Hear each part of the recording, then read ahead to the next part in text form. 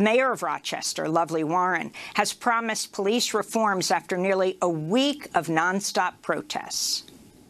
It is my solemn duty as the mayor of this city to honor Mr. Prude, to not let his death be in vain, and to do everything possible to transform how we police our city, to truly protect and serve our residents. Protests were held across the United States, including in Louisville, Kentucky, where armed right-wing protesters confronted anti-racist protesters during a demonstration ahead of the Kentucky Derby Saturday. This comes as Vice reports at least one of the officers involved in the police killing of Louisville resident Breonna Taylor was wearing a body camera when she was killed, contradicting earlier statements by the local police department. We'll have more on the Breonna Taylor case after headlines.